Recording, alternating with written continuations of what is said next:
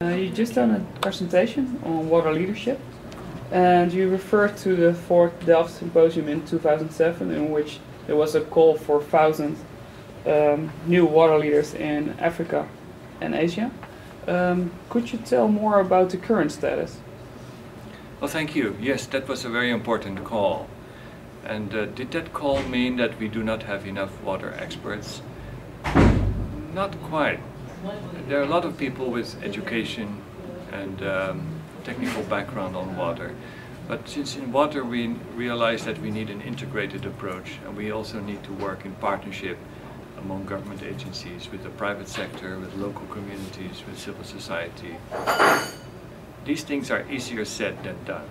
So it actually takes people to leave their current job to go to another organization and say, we need to work together, how shall we do that? So that requires leadership. Now, most of the people working in the water sector, they have hopefully good water education, but they're not necessarily trained or given an opportunity to expand their leadership ability. In fact, mostly they get that opportunity only when they enter into an executive position like a director or a manager. What we are now saying is that people at all levels, and not just in government, but also in civil society and in the private sector and in academia, in universities, need a chance to expand their leadership abilities so that they can more effectively influence this water management that we're looking at. And during the activities of during the projects of the Asian Development Bank, do you see an improvement compared to 2007? We see that many countries in Asia have now adopted policies, and some of them have adopted updated legislation on implementing integrated water resource management, so this integrated approach. To do it is still tough, and actually one of the challenges there is to actually make this cooperation, this integration happen.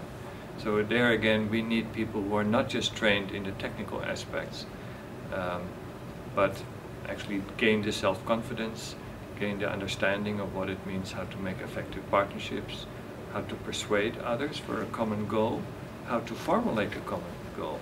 Because if you work with different stakeholders in a river basin or in a city, how to manage water better, you need to sort of develop a common vision.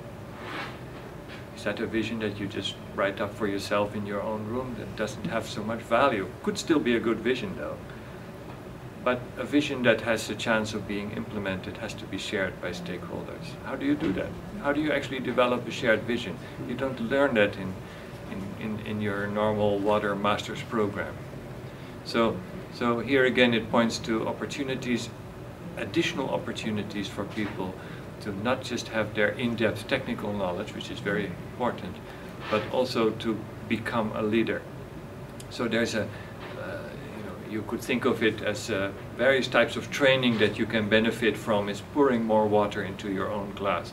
But being a leader means actually becoming a bigger glass and then also filling it.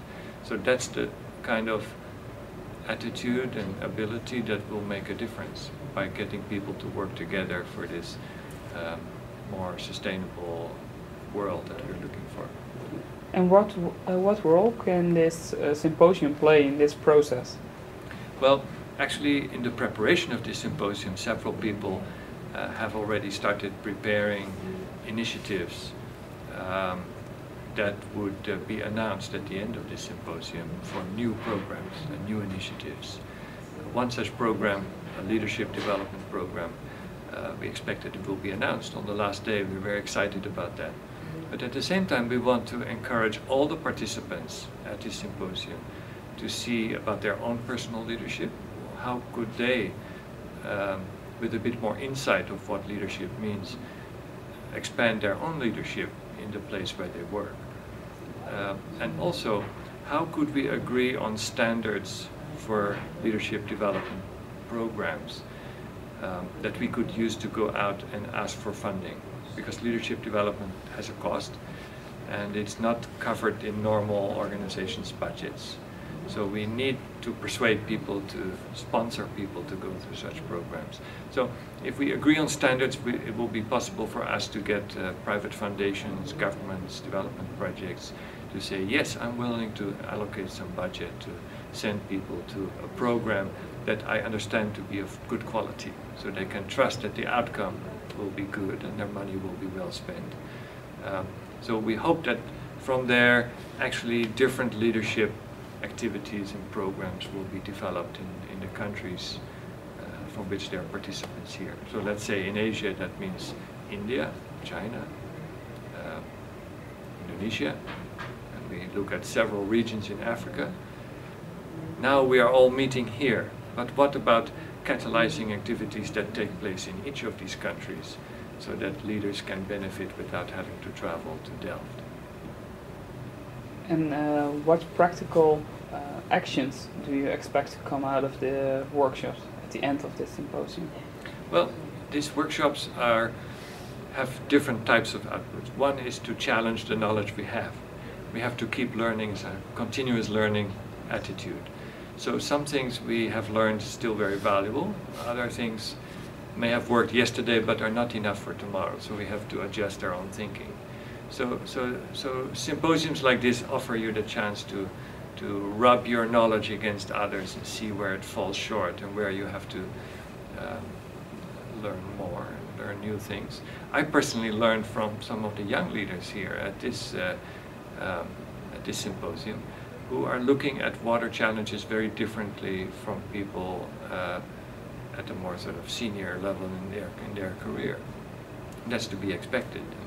So by actually talking and dialoguing and doing that within a good learning structure, there's lots we can learn.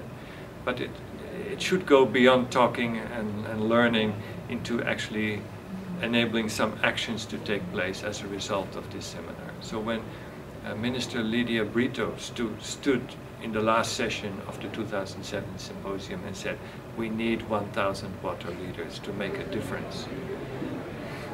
I'm happy to say that some progress is made, but not enough. So we expect this symposium to result in some concrete initiatives in the form of water leadership programs that would produce more of such water leaders. In other words, help people expand their leadership ability wherever they are.